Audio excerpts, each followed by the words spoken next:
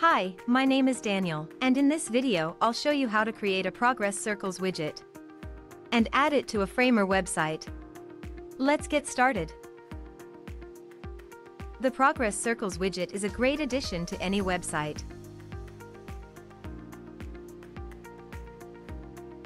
To start, enter Common Ninja website.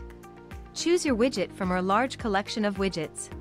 And once you've entered the widget page, click on the Create button to enter the editor. Here, in the editor, you can edit the content. Select a layout and a skin.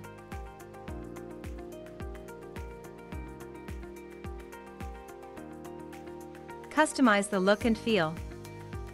And change the settings. When you're done, click the Save Changes button to save your work. If you don't have an account on Common Ninja yet, you'll have to register first. When you're ready to add the widget to your website, go back to the dashboard. Now, on the dashboard, you'll see the widget you've created. Click on the Add to Website button. In the window that opens, copy the code. And close the window. Remember, you can always return to the widget and keep on editing it. Now let's head to the Framer website editor. In the Framer editor, click on Insert. And in the left panel, under Utilities, select Embed Component.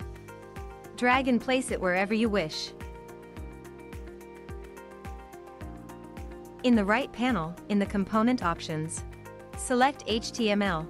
And simply add the widget code you've copied before. And that's it. Now, the progress circles will show on your website.